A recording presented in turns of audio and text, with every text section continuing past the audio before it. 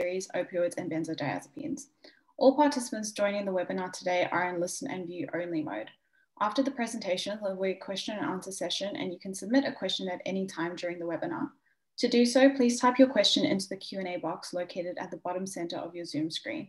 You may need to move your cursor or tap your touchscreen device to see it. This webinar is being recorded today and it will be available on the NADA website in coming days.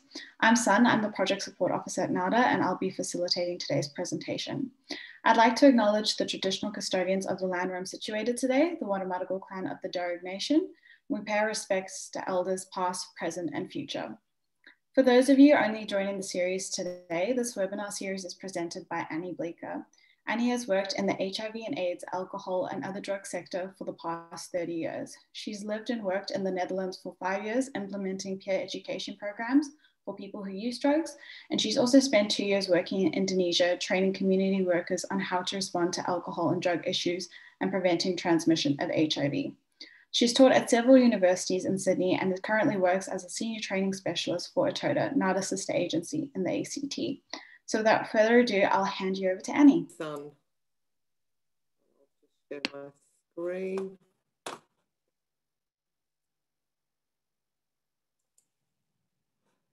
Is that working now? Can everyone see that? Okay, good morning everybody, and thank you very much, Sun, and welcome to the fourth webinar.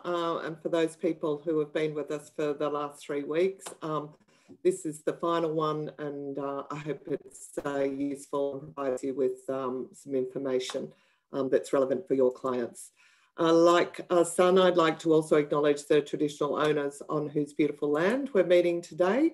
I'm speaking to you from Bundjalung country up in the Northern Rivers. So unlike many people that are probably online today, I'm not in lockdown. So I'd also like to acknowledge the difficulty that many of you will be experiencing with another month of this.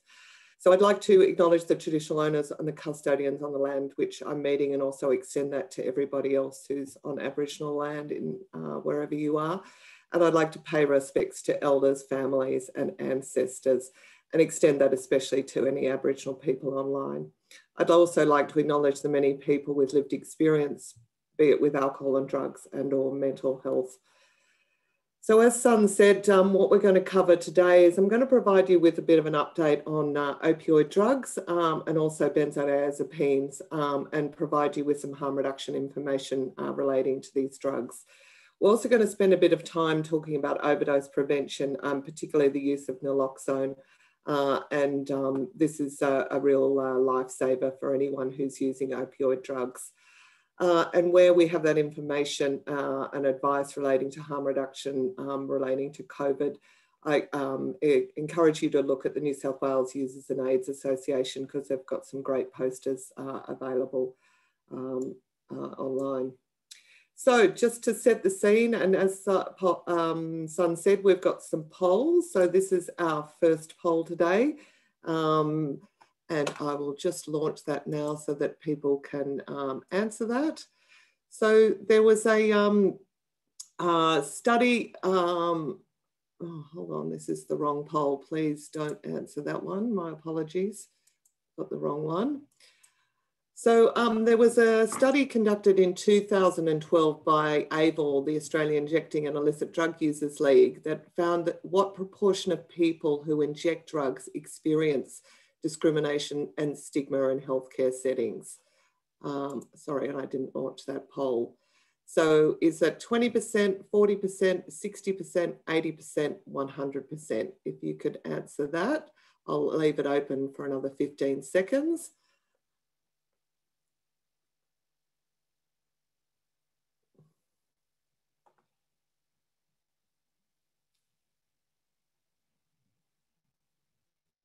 Okay, I'm going to end polling now. Thank you for all of those of you who voted. Congratulations for those of you who picked 80%. So that's 4 out of every 5 people who inject drugs experience some form of discrimination in healthcare settings, which is really, really problematic. And it basically stops them from seeking treatment earlier and help when they need it. So a study that was conducted by Lisa Ma and colleagues in 2008 found that there were estimated that there were approximately 200,000 people that currently inject drugs in Australia. And as a group, people who inject drugs experience a greater range of health and social disparities and unique health outcomes comparative to the general population.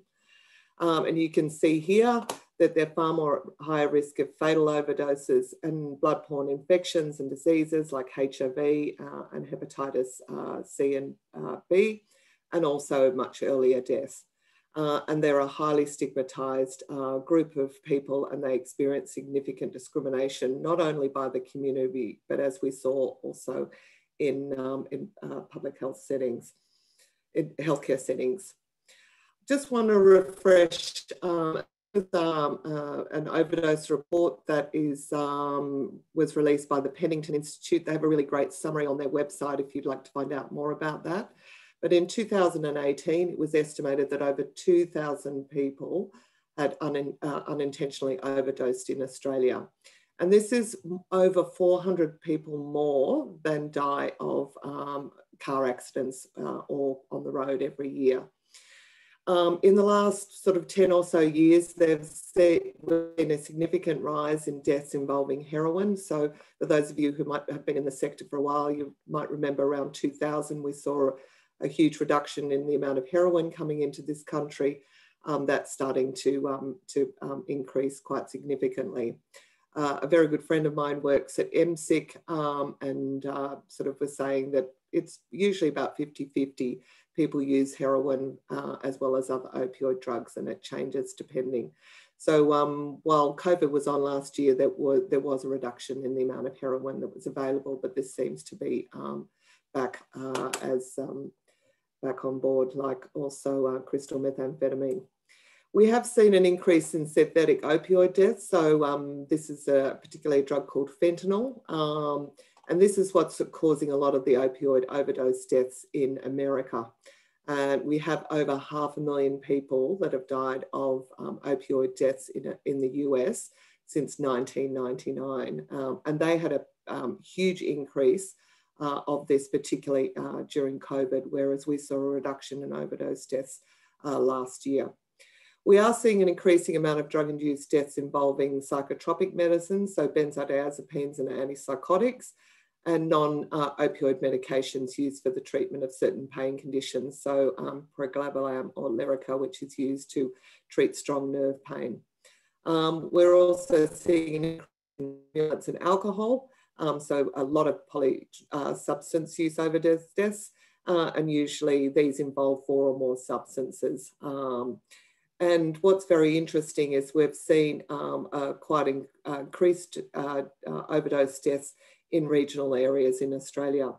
So if we look in comparison to 1999, so in 20 years, you can see that in 2019, a person more likely dying of a drug-induced overdose in Australia was more likely to be a middle-aged male living outside of a capital city with prescription drugs such as benzos and oxycodone detected at death.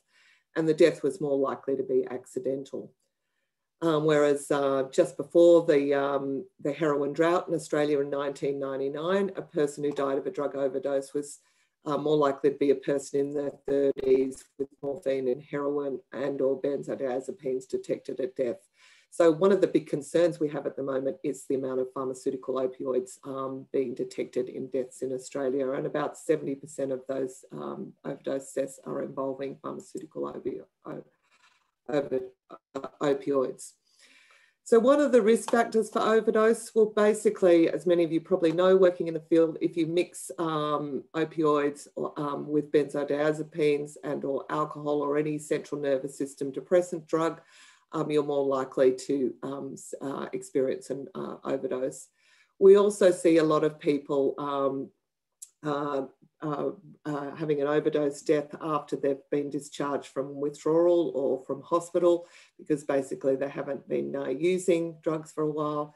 If they've been to detox or rehabilitation, or if they've been to prison or just released from prison. So the highest risk factor for overdose of people released from prison is the first 2 weeks after they've been released.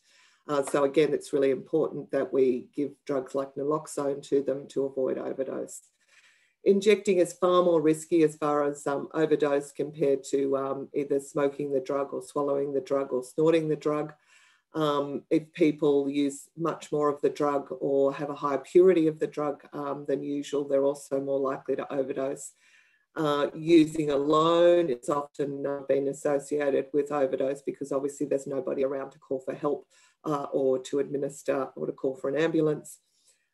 Also, if people have other health problems, and we see this very much with older drug users who might have been using for 20 or so years, they may well have major infections or respiratory or liver disease, or their lungs might have been, impacted by their use of drugs or smoking. So they're also more likely to overdose. So we're seeing much more overdose deaths in people over the age of 40. We also find more increases in overdose deaths in people that are using it in unfamiliar places, or they're buying drugs from an unknown dealer or on the street or an unknown location or with other people. So what are the consequences of overdose? So one of the things that we find with overdose deaths is that brain damage can occur quickly with overdose, and this can happen through a lack of oxygen. So the brain consumes 20% of our oxygen despite being only 2% of our body weight. And there are 2 types of injury, brain injury that can be caused by lack of oxygen. And this is one of them is called hypoxic brain injury, and this is caused by reduction in the blood in the oxygen supply. But there's also anoxic brain injury where there's a complete lack of oxygen to the brain. We're also seeing permanent muscle or nerve injury or fascial compartment syndrome, which is a serious condition that occurs when there's a large amount of pressure on the inside of the muscle compartment. We're also seeing kidney failure can happen due to rhamatosis, the breaking down of skeletal medicine causing the release of myoglobin into the blood, and the increase of the muscle breakdown causes the release of myoglobin into the bloodstream, and it's the protein that stores oxygen in your muscles. And if you have too much myoglobin in the blood, it can cause kidney damage. There's also obviously psychological trauma that can happen through overdose. So that's either people witnessing that or otherwise they experience that. And obviously the worst outcome of an overdose is death. And as I said, these are increasing in Australia. Just want to talk about pharmaceutical opioids because these have been contributing to a lot of overdose deaths in Australia. Many people will probably have heard about what's happening in America, and we're certainly sort of seeing a mirroring of this happening in Australia, although we tend to be about 10 years behind what's happening in the US. But we have seen the dispensing of pharmaceutical opioids increase 15-fold from the mid-90s to 2015. So in 20 years, seen a 15-fold increase. And we saw a marked shift in this time from weak, short-acting opioids like codeine to more of the half a dispensing becoming the stronger long-acting opioids like oxycodone. And with increased opioid utilisation, we're seeing increases in the amount of people that are going to hospital or seeking treatment for opioid problems, and also increasing overdose. So pharmaceutical opioids collectively cause about 70% of opioid overdoses in Australia, which is very much, as I said, which is happening in the US. And as I said, we have over 500,000 people that have died in the US from opioid overdose, and a lot of this is caused by fentanyl. So this was a slide I presented in the first session, but I just thought it was worthwhile just repeating for those of you who might not have seen it. So this is from the Australian NSP survey from 2018. The 2019 survey basically looked at what was happening over 20 years. So I just thought this was more relevant to those of you that are working with people who inject drugs. So about 1 in 5 people who, and this survey is conducted in needle and syringe programs during a couple of weeks every year. So you can see that 1 in 5 attendees identified as Aboriginal. The average age of NSP attendees was about 41 years old. And you can see this group had, was quite disadvantaged and marginalised. So 1 in 4 experienced homelessness, 1 in 5 reported a mental health issue, 1 in 10 reported being in prison, and 1 in 4 was prescribed opiate substitution therapy. 1 in 2 reported that the drug that they'd injected most recently was opioids. So 34 said it was heroin, and 1% was fentanyl. And 1 in 3 reported that the drug that they most recently injected was methamphetamine, and cocaine was about 2%. So this isn't a huge problem here yet, but as I talked about in last week's session, we are seeing a lot more cocaine coming into Australia, so we can expect that this might also increase. About 1 in 7 reported injecting steroids drugs. About almost just under half reported injecting daily or more. And despite the fact that we've had needle and syringe programs in Australia since the mid-80s, about 1 in 5 reported sharing injecting equipment in the previous 12 months, in the previous month, sorry. And 1 in 4 reported having overdosed in the previous 12 months. So that's very significant.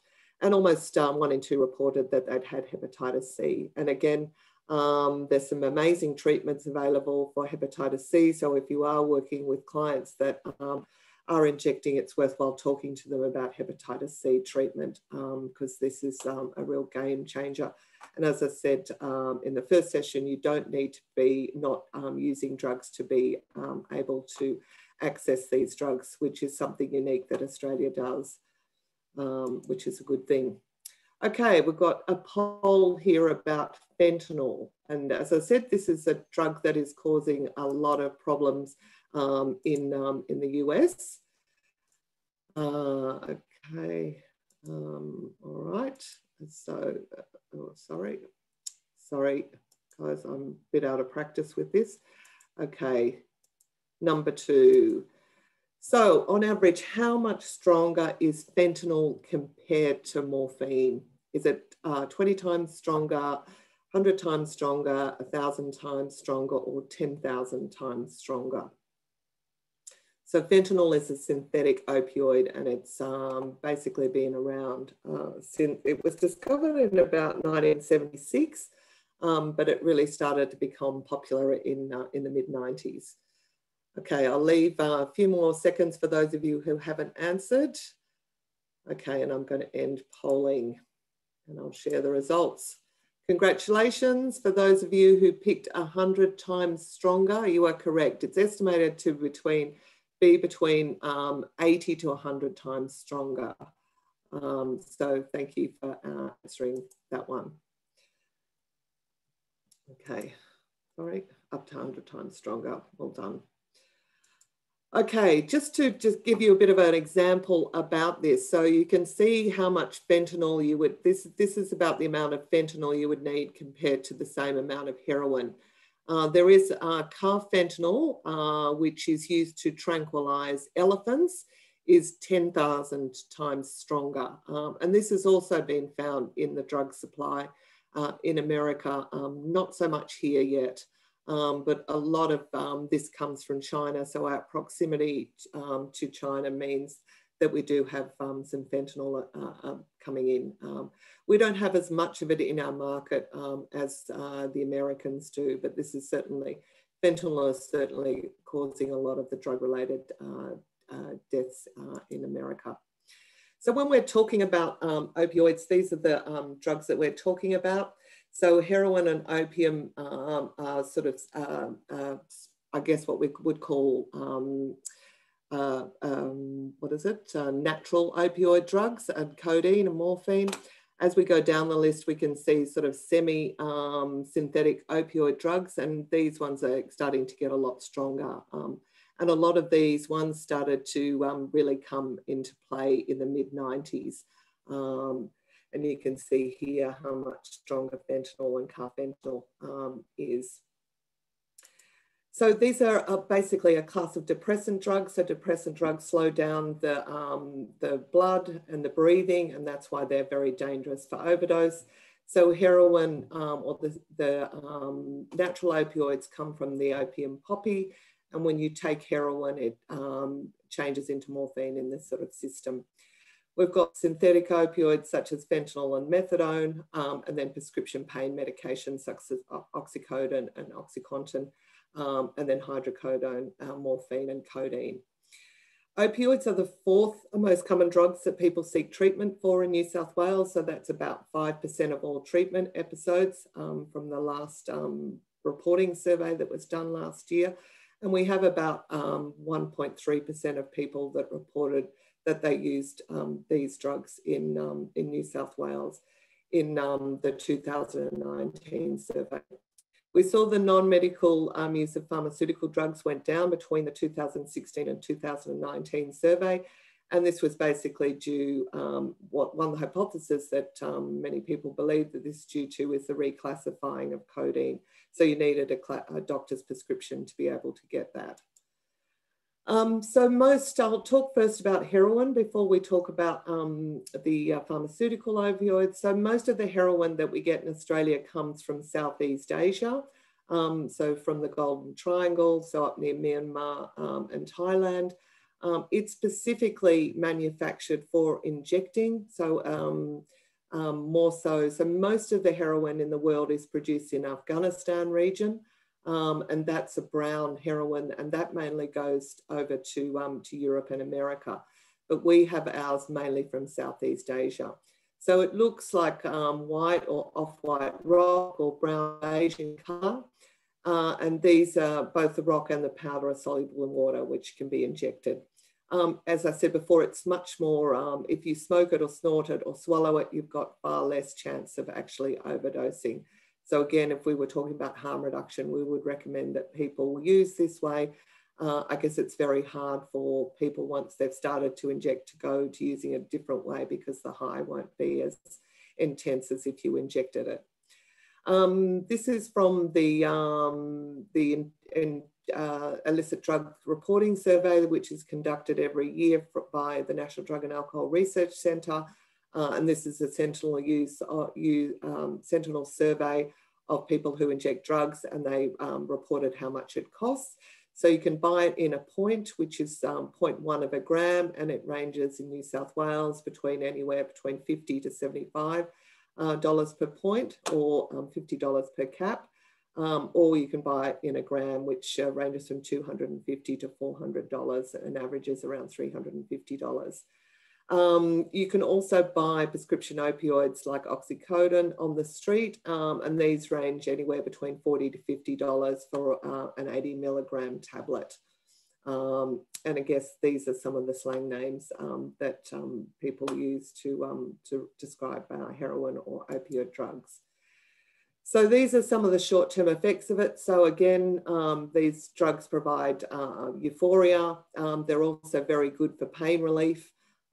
People can often get nauseous and vomit from them, and particularly the first time they use these drugs, people might, it's got such a strong central nervous system depressant, so people can get quite nauseous and vomit. They can also cause sleepiness and drowsiness, and this is often referred to as people being on the nod. So they're not actually sort of sleeping, they're just, feeling quite drowsy. Opioid drugs people tend to get narrow pupils, whereas if people are using stimulant drugs, they tend to get wide open pupils.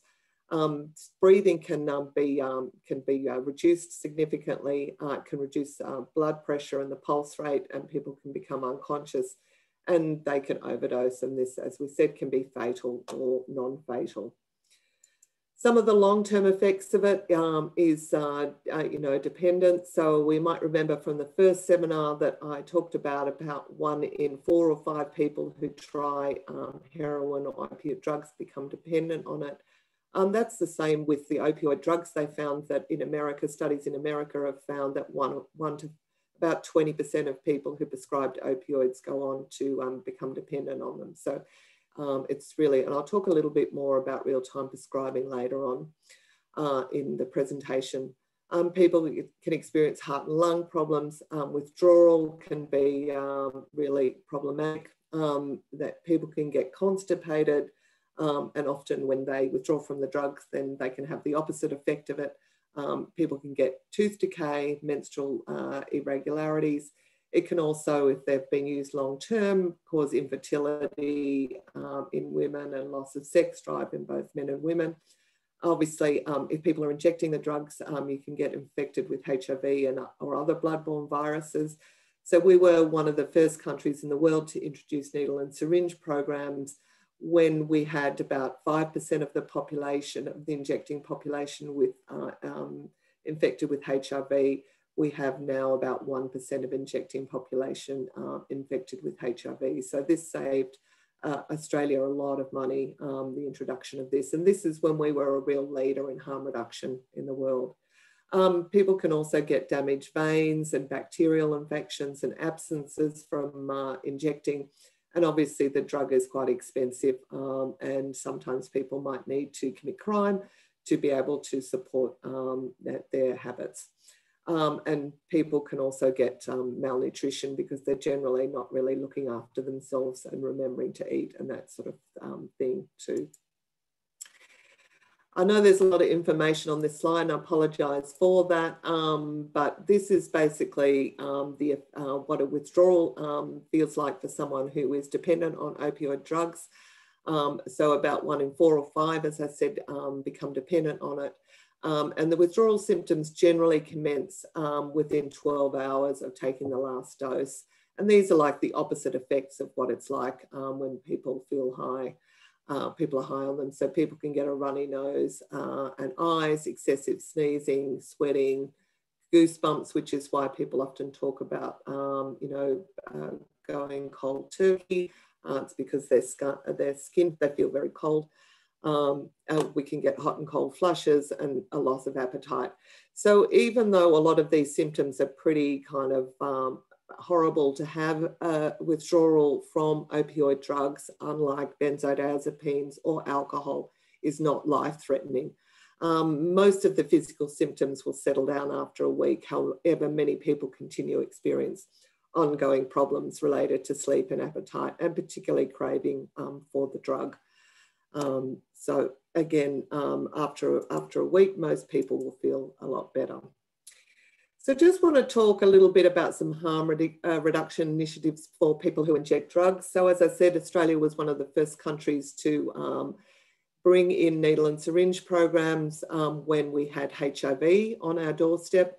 And what I find quite interesting now with COVID on our doorstep is that it almost takes a virus before we're nice to people who inject drugs, or we certainly implement policies, good policies for people who inject drugs.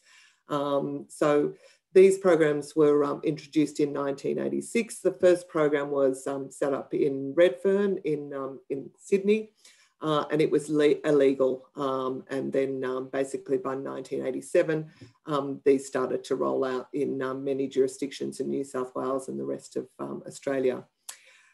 We also have opioid pharmacotherapy treatment. Now, this isn't for everybody, but it certainly has been shown to reduce deaths and also to get people to be able to work and contribute to society again.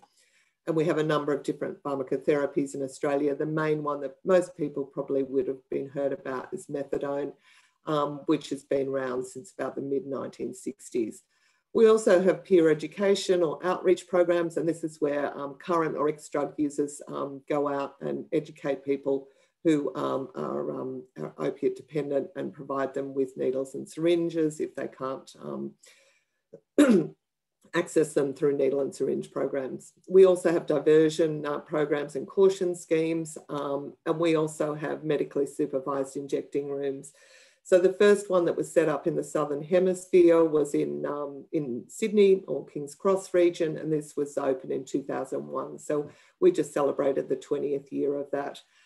We have another one that opened in 2018 in Richmond, in Melbourne, and they've got another one opening up in the city there next year. And then we also have naloxone or Narcan, which is an amazing drug which can reverse the effects of an opioid overdose. And I'll be talking a little bit more about that. If people want more information about where you can get Narcan, please contact the New South Wales Users and AIDS Association, because this is you can get free access to Narcan or naloxone. So the aims of pharmacotherapy treatment, and again, this is quite kind of controversial at the time where it started, is basically to reduce or to stop, if people want to, using illicit drugs. Another thing that it's good for is reducing the risk of blood-borne virus transmission, so HIV, hepatitis C or B, minimise the risk of an overdose, try to reduce hazardous drug use and reduce criminal behaviour, and I guess switch users from a drug that's injected to a non-injected drug. So a lot of these drugs are swallowed or put under the tongue, although we now have a new game changer with depot buprenorphine. It's also really good for maintaining contact with people who inject drugs. So thankfully, with the new pharmacotherapies that are available now, like Buterol, the people only need to come in for treatment once a week or once a month, depending on what form of it they use. We can also provide counselling, referral and treatment. They generally stabilise people who use drugs' lives, so improve their emotional and physical health and social functioning and relationship, and improve their economic status and employment. So it means that they can go and work now. So the main pharmacotherapies we have available through the opioid pharmacotherapy programs in Australia are methadone, which, as I said, is a synthetic opioid. So this lasts about 24 hours. And basically, you know, again, usually when people start this drug, they'll come in for dosing every day. Although with more stable clients, they are given takeaway doses, and certainly with COVID, now people, many more people are able to get takeaway scripts for it.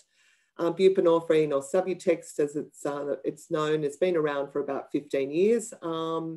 And then we had buprenorphine and naloxone, which came out about 10 years ago. And basically this contains 3 parts buprenorphine and 1 part naloxone. So buprenorphine tends to last about between 1 to 3 days.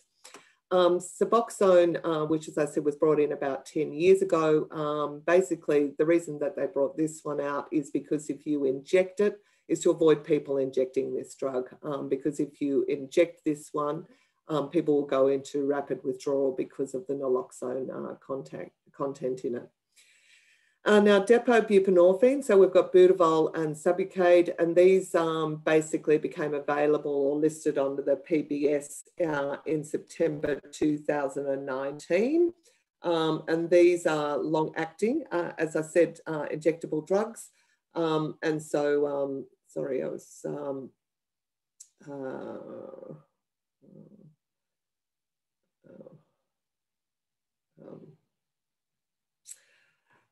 yes, so these are injected under the skin. So Buterol comes in you can either, this comes in 2 forms. So most people will start off with 1 week, and then maybe later, if it works for them, go on to 1 month.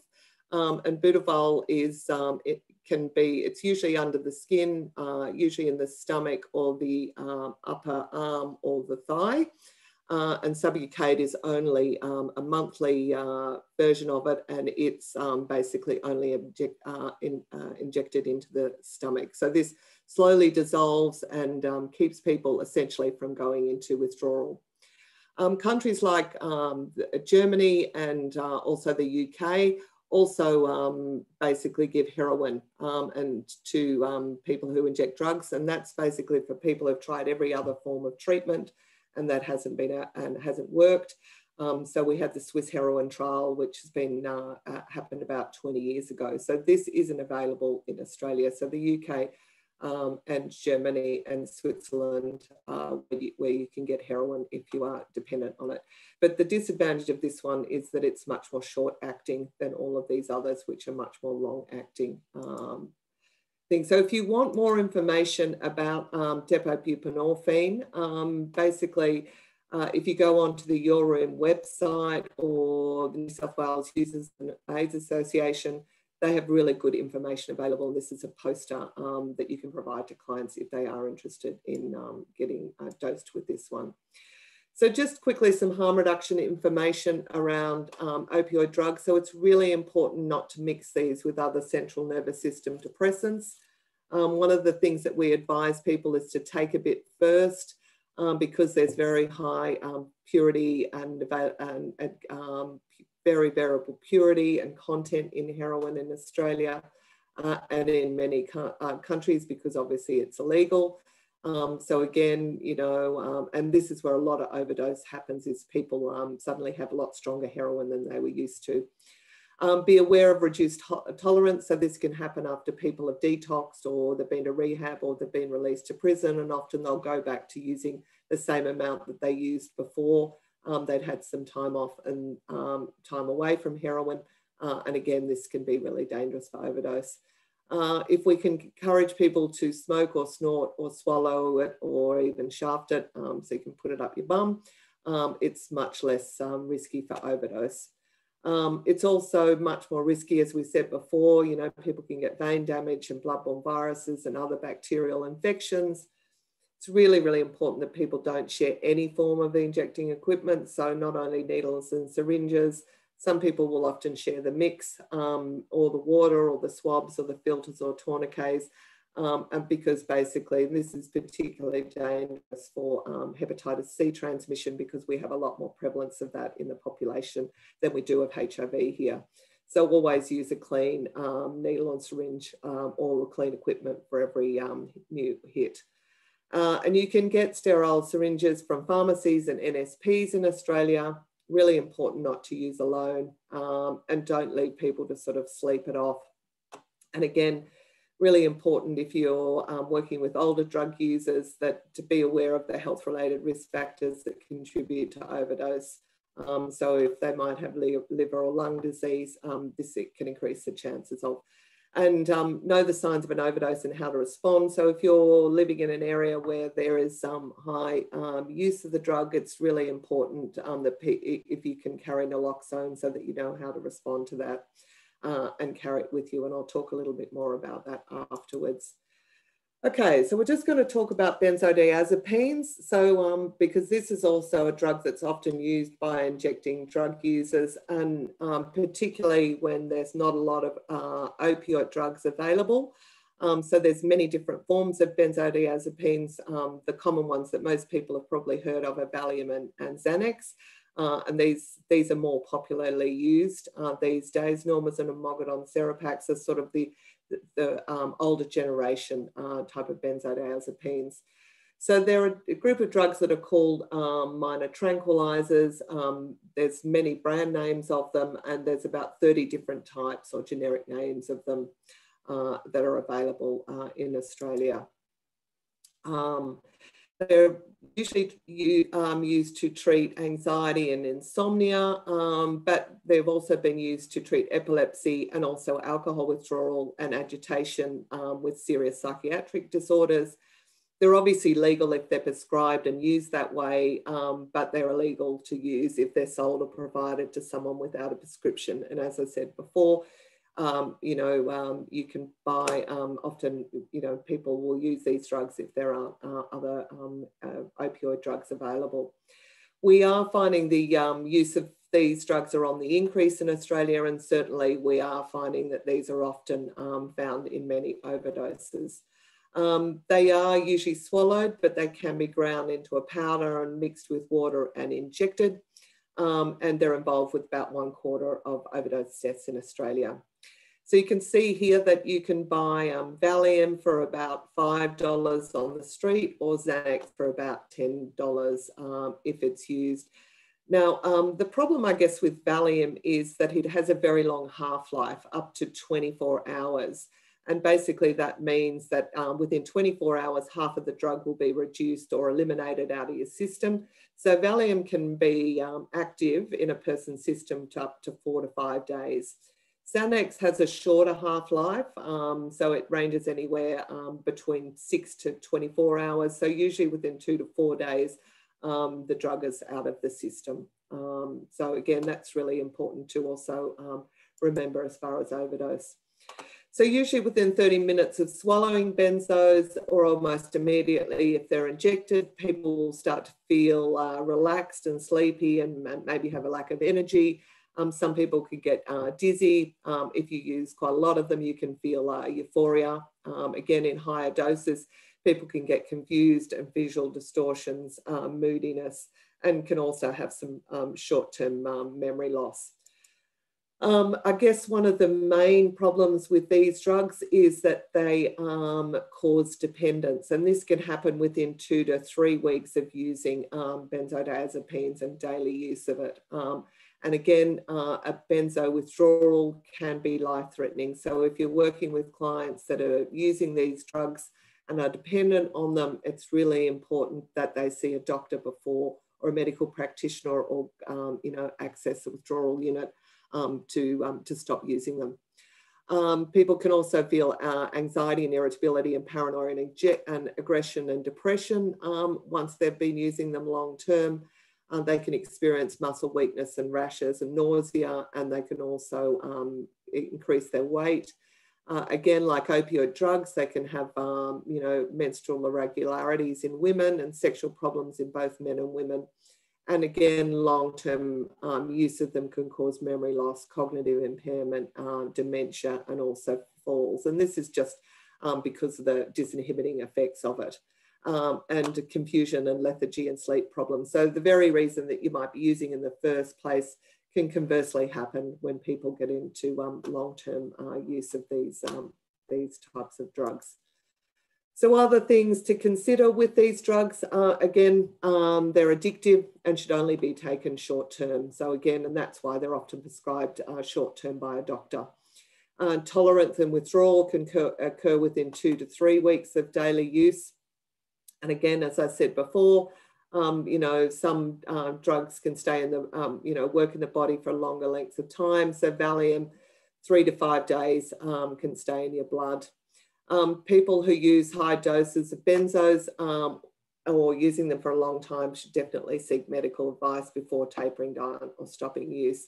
And people can experience seizures if they stop using them, which is similar to what happens with alcohol.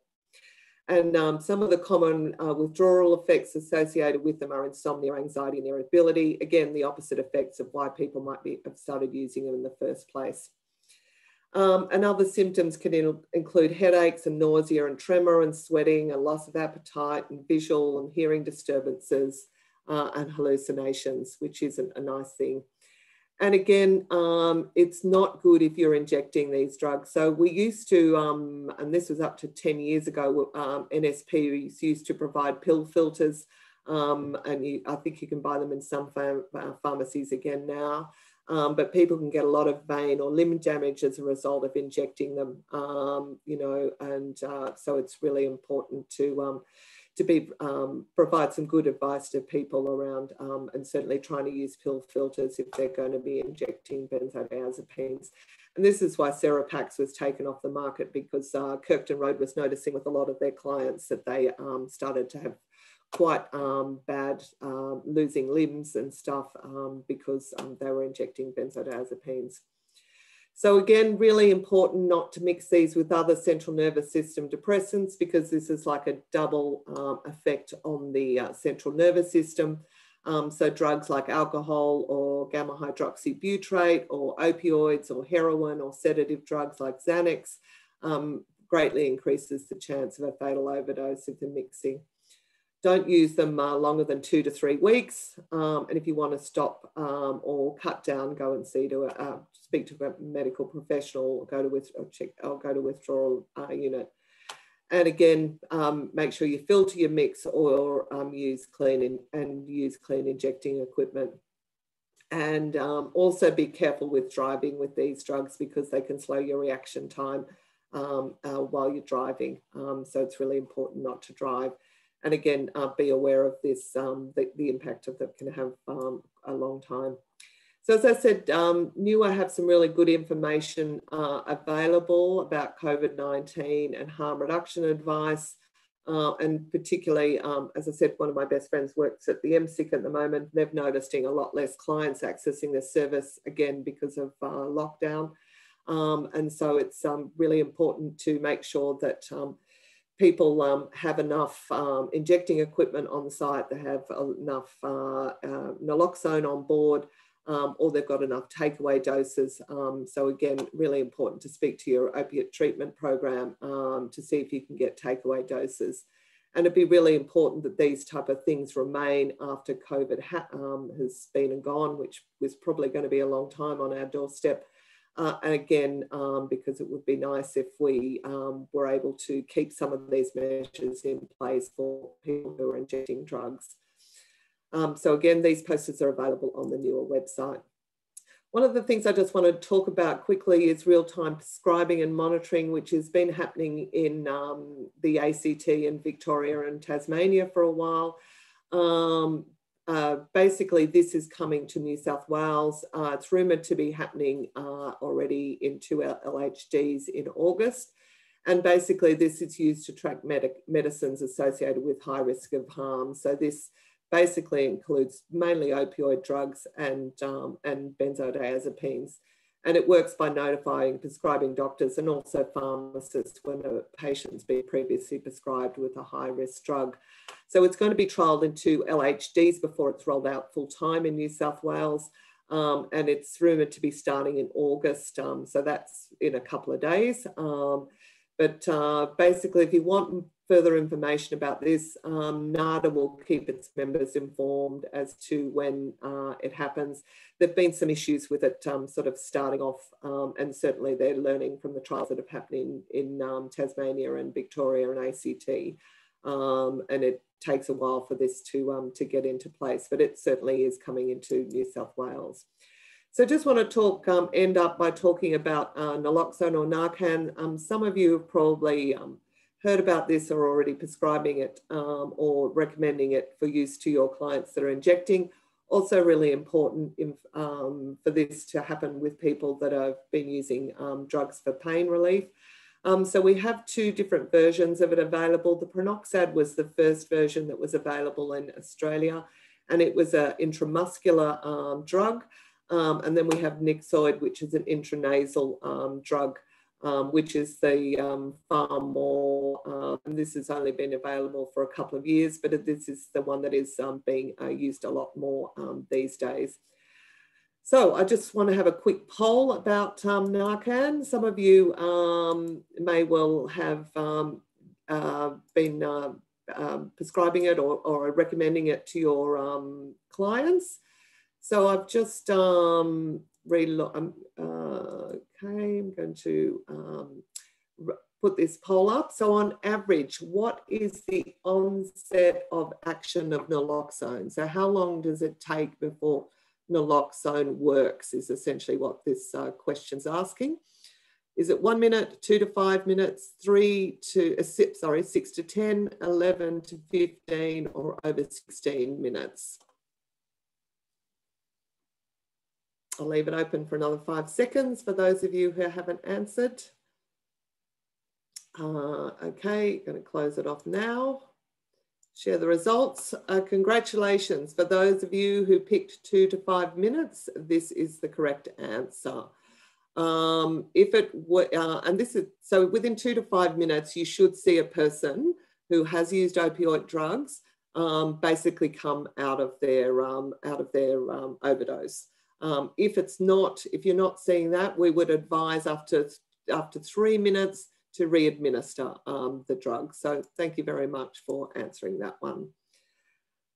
All right, and this is the one that's available. So this is Nixoid, this is available, and this comes in 2 sprays. So this is more commonly used or distributed now by NSPs and or the New South Wales Users and AIDS Association. You can also buy it at pharmacists, and this comes in 2 sprays. And I've got a little DVD to show you about that.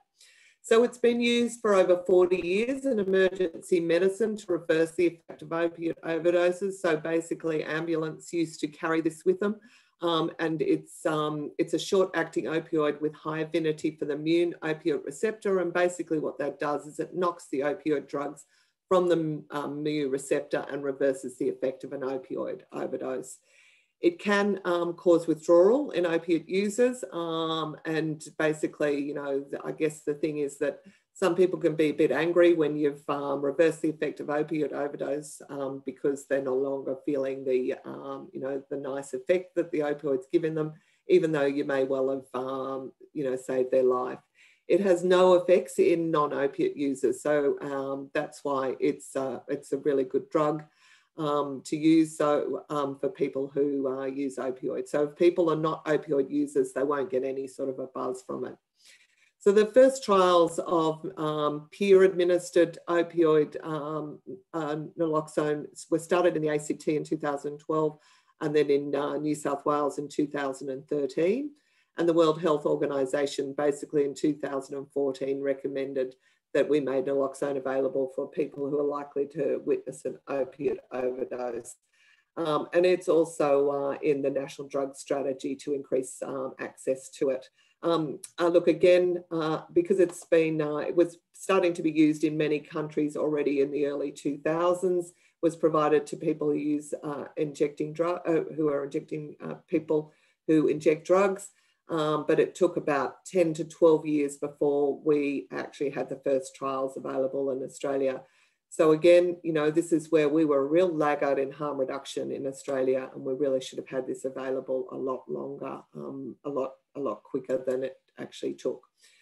So this is the Pranoxad. So this is the first trials that were done were with Pranoxad, and this contains basically 5 ampules. With injections in it. It's a bit more complicated to use than the nasal spray.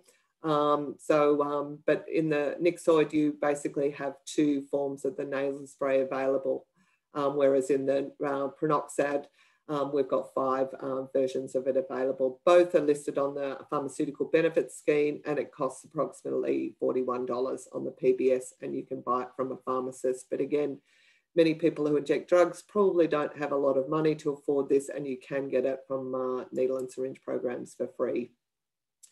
So basically the New South Wales alcohol and drug sector is working to increase take-home naloxone and provide access to clients. So there's a great paper that's about to come out from the first trials that were done, which were run by the Langton Centre. And what they did was basically provide training to people who work in NSP programs and also treatment programs. And they credentialed them to be able to provide information to about how naloxone works to peers that access their programs. And then gave them naloxone so that they were able to administer it in the case that they were with someone who overdosed. So the New South Wales legislation provides specific protections for Good Samaritans to administer naloxone. So basically you won't get charged if someone dies. And if you want further information about the program, it's available on the Your Room website there. So if you just put in naloxone New South Wales Health, you'll find information about it. And that's what it looks like for you if you want further information about how to use it.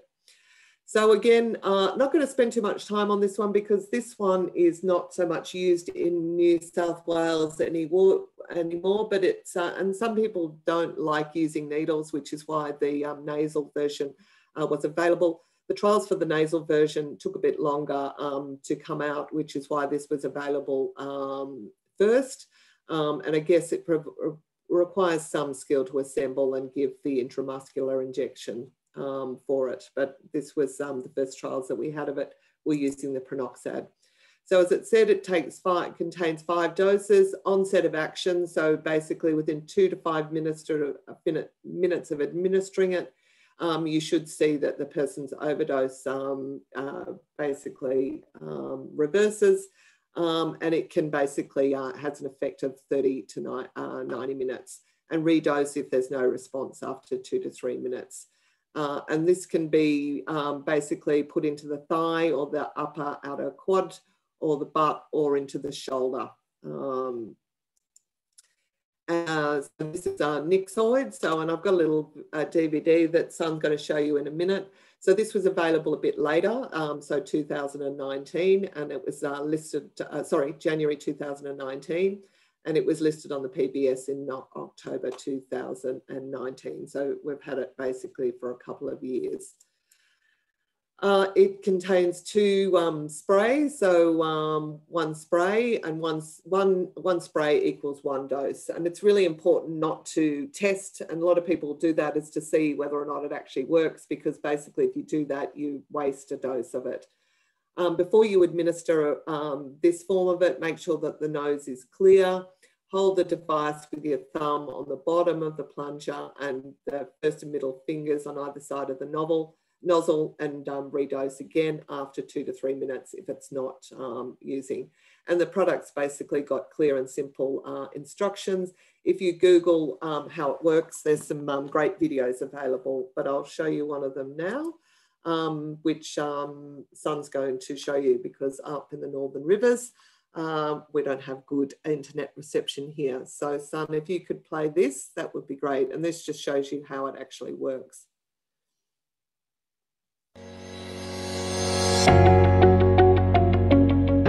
Hi, I'm going to go through how to use naloxone nasal spray Nixoid. So Nixoid is a needle-free, ready-to-use formulation of naloxone, which reverses the effects of an opioid overdose. Firstly, if you think someone has overdosed, call emergency services, followed by administering the Nixoid. From here, you'll put the person on their back, peeling back the package and removing the nasal spray from the package. Make sure not to test it by pushing down this button prior to administering, as there is only 1 dose per nasal spray. As the person is lying down, support their head and administer the naloxone 1 spray up the nostril. The naloxone is going to be absorbed through the skin lining within the nostril. Pop the person in the recovery position, lying on their side, and wait with them until emergency services arrive. Monitor the person's breathing, and if someone isn't responding to the naloxone within 2 to 3 minutes or 4 minutes if that person is pregnant, administer another dose of the nasal spray in the other nostril. After that person comes to and wakes up, it's really important that they don't use for another few hours, because they may drop again. So stay with them for as long as possible and reiterate this message. Great, thanks for that, Son. I hope that, so that's available on YouTube from the Pennington Institute if you want to have a look at it more. If you are interested in seeing more about how this drugs work, there's information available, and again, we'll be provided with a PDF copy of the PowerPoint so that you can click on these links and see how the different drugs work. Okay, so we're just going to talk a little bit before we end on the signs and symptoms of an overdose. So again, it's really important, even if you're administering naloxone, that you do call an ambulance, as they said. Okay, so basically the recovery position, which many people will already know. So this basically supports the hand and the head, and the knee stops the person from rolling onto their stomach. So again, if you see somebody who's overdosed, or you know that they're using opioid drugs, you can also check their pupils, because they'll basically be pinpoints. So again, like the top of a pin. If their skin is pale in colour, again, this is basically showing that there's a lack of oxygen coming into the system. So they'll get a bluish tinge to their lips or their nose or their nails or their fingertips. If they don't respond to noise, so when you, might shake them or shout at them, this is again signifying that they're basically going into an overdose. So if they've lost consciousness, they can't be woken, then basically this is a time to administer naloxone. So if their breathing is slow or shallow, if they're snoring or rasping sounds, or they're not breathing at all, really, really important to call an ambulance and administer naloxone. So naloxone is basically used for opioids, but it does have a little bit of an effect also on benzo. So it's not designed for benzodiazepines, but it may well, studies have shown that it does also sometimes also work for benzodiazepines, and particularly if they've got both on board. So again, really important to call for an ambulance, monitor their breathing and their consciousness, use a recovery permission, stay with them till help arise, and give, and if you're using opiates, give naloxone. Really important, that message that they said, and the also on the on that little video we showed, that you encourage the people, you know, not to use opioids for about 90 minutes afterwards, because again, this could mean that they could drop again or overdose, and we obviously don't want that to kind of happen. So that's the end of these presentations for you. I just wanted to conclude with just the cost of alcohol and other drugs to Australia. So this is basically from 2011, so it's 10 years ago. But you can see that the cost of alcohol, tobacco and other drugs was estimated to be about $56 billion in Australia. And this is basically incorporates the health and the hospital system costs, loss of workplace productivity, road accidents, and also crime. So tobacco costs us the most amount of money. So even though we might get some excise from you know, tobacco, because we are the most expensive place in the world to buy tobacco-related products, it costs about 56% of that total budget. I don't know if people saw this week that Philip Morris Tobacco has basically made a, said that in the next 10 years, they're going to phase out smoking. And I think that's because they've also invested a lot into vaping. And they are, Philip Morris Tobacco owns the Juul, which is the most efficient way that you can administer, I guess, sort of nicotine product. It has the same action as smoking. So I thought that was quite interesting, is that they've now decided that their product kills too many people, but they've invested quite heavily in the vaping market. And so I think we've got a lot more problems, and we discussed this a lot in the second webinar. So even though we recoup about $7 billion in tax from alcohol, we're about $8 billion out of pocket with this one. And again, you can see how much the illegal drugs in Australia cost us in health, road accidents, and productivity. So far more than all the illegal drugs put together, which is about just under 15% at $8 billion.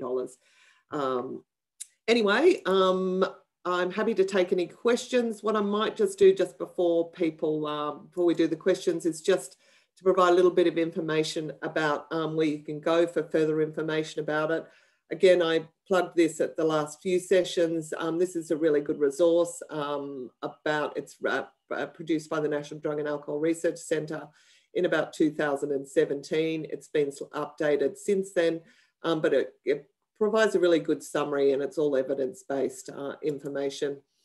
Your Room, which is great, got really good information, less so on harm reduction advice, but will give you a bit of information around short and long-term harms associated with the drugs. ADIS is where you would go to for information about what type of services are available. Again, most of you work in drug and alcohol services, so I'm sure you're aware of ADIS. The Alcohol and Drug Foundation also has some really good information and pictures available about alcohol and drugs. They also have some information available about real-time prescribing. It's called Safe Script, and I think it'll be called Safe Script also in New South Wales. So if you want further information around real-time monitoring and what's happened in Victoria around that, they've got some great information available on their website. Again, the Assist, which is the alcohol, this screens for all different types of drugs, has about 10 different information available on what is the drug, how much does it cost, what does it look like, short and long-term effects, things to consider, and harm reduction advice.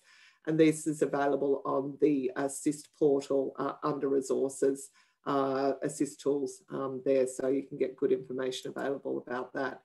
Harm Reduction Victoria also provides some really good resources available for people, particularly who might be injecting drugs.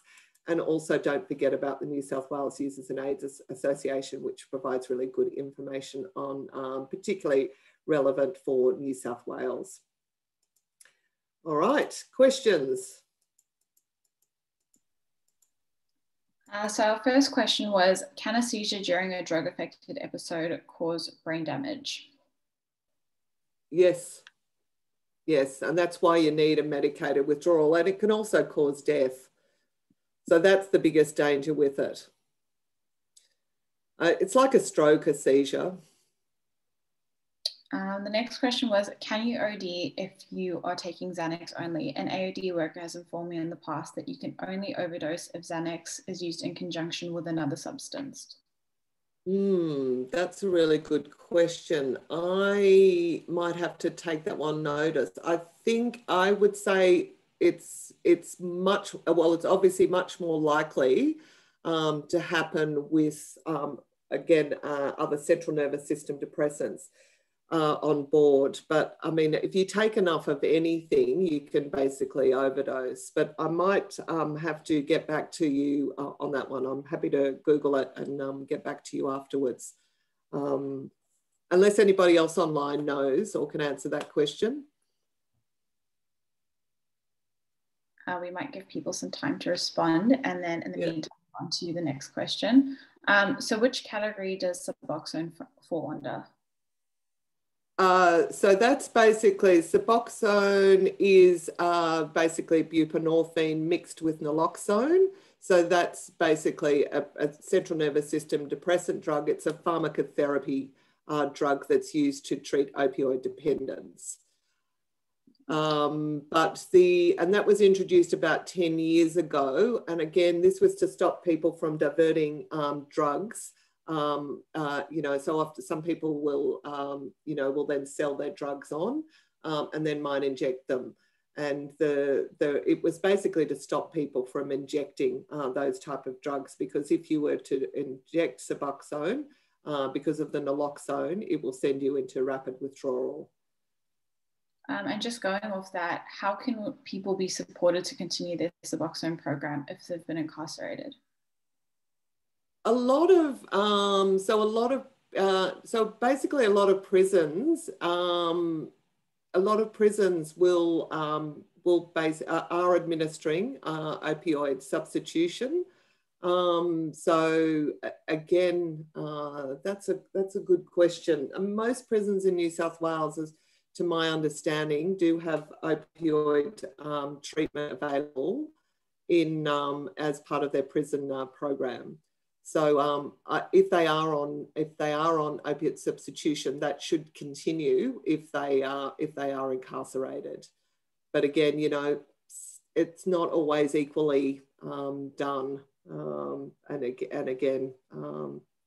But yeah, that it should be happening. But that you know, again, different prisons have different policies, but a lot of prisons in New South Wales are basically supporting opioid substitution for people that are incarcerated.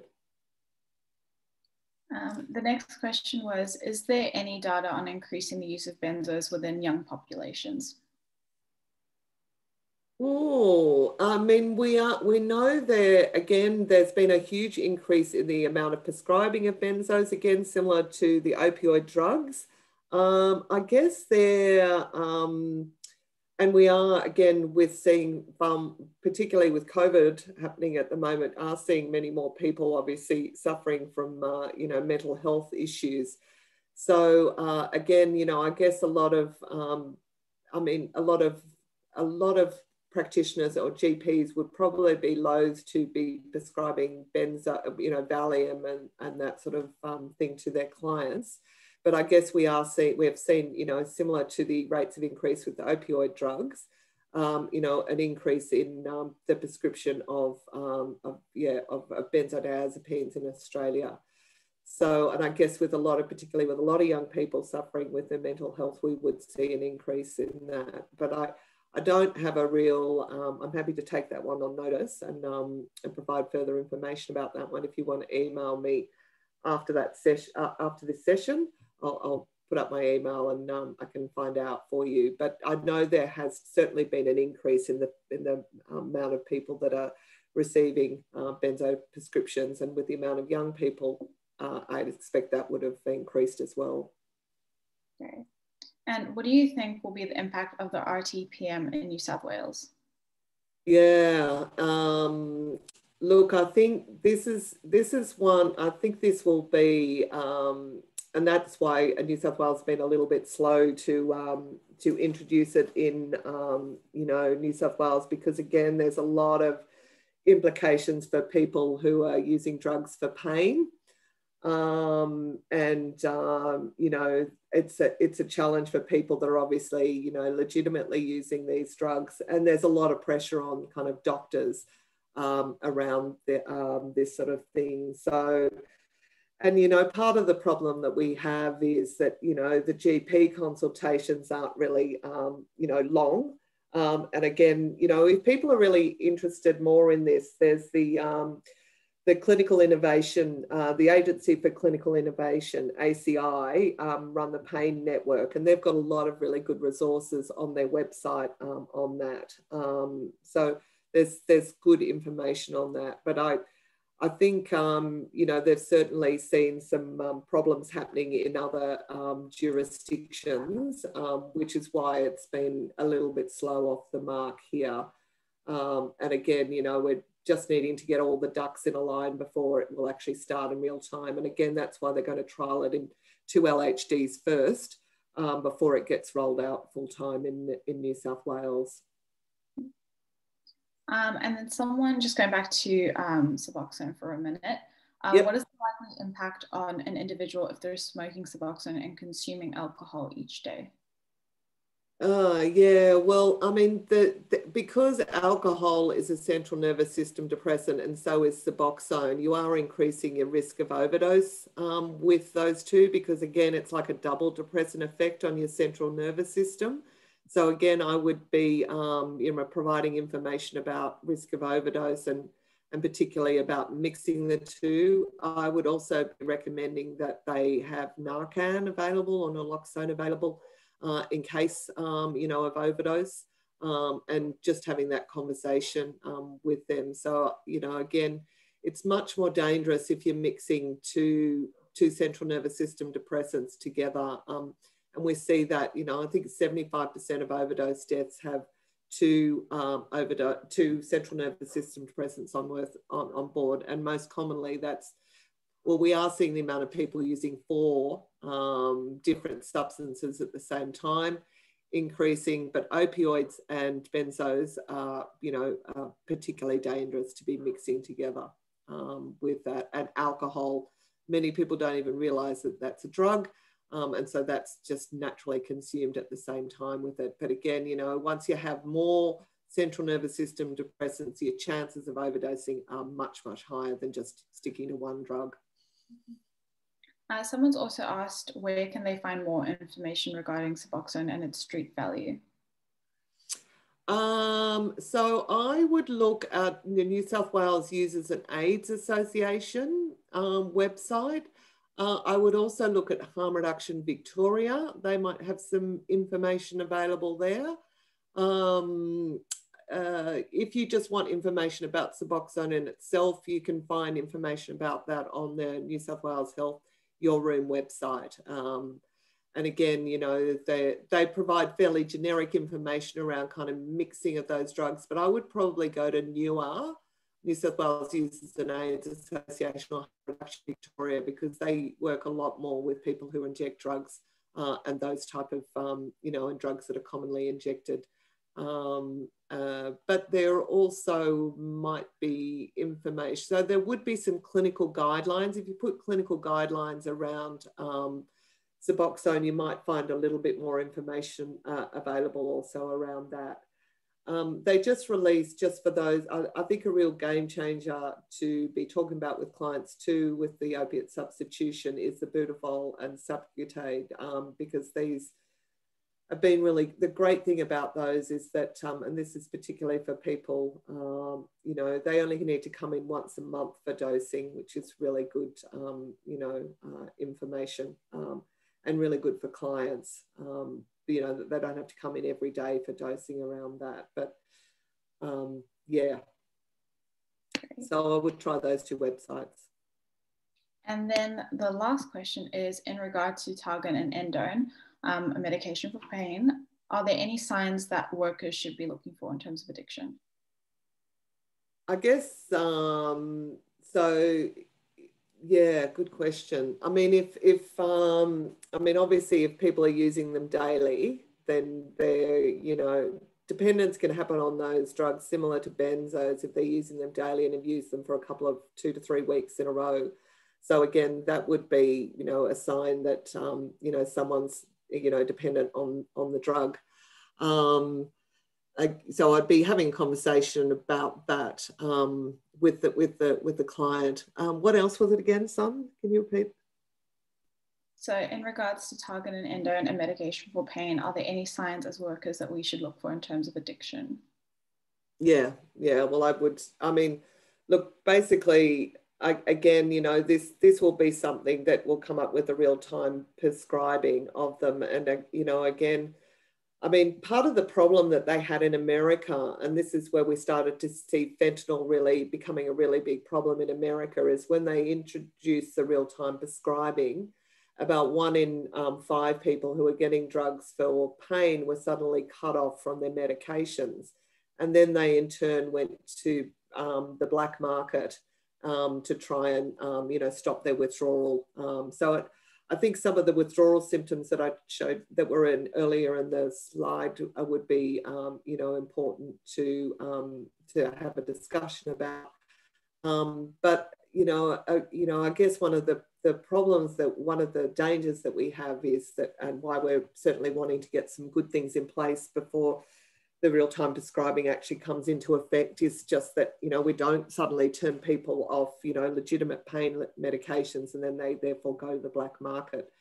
And certainly, you know, that's what we're starting to see, is that a lot of people over in the US have started then, you know, using illicit drugs and then not being able to get, and then, you know, getting fentanyl. So they've got a lot more fentanyl in their street heroin than we do in Australia, which is a good thing here. But yeah, I would certainly have a conversation with them and be aware, and maybe have the conversation that this is kind of coming into effect, you know, shortly in New South Wales.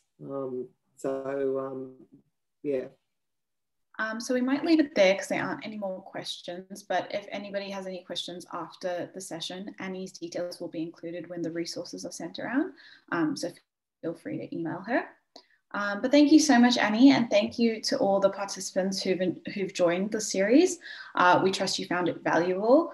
To anyone who's missed any of the webinars in the series, you can catch up on the NADA website. All the AOD 101 webinars will be uploaded by the end of this week. So you can catch up there. But other than that, thank you.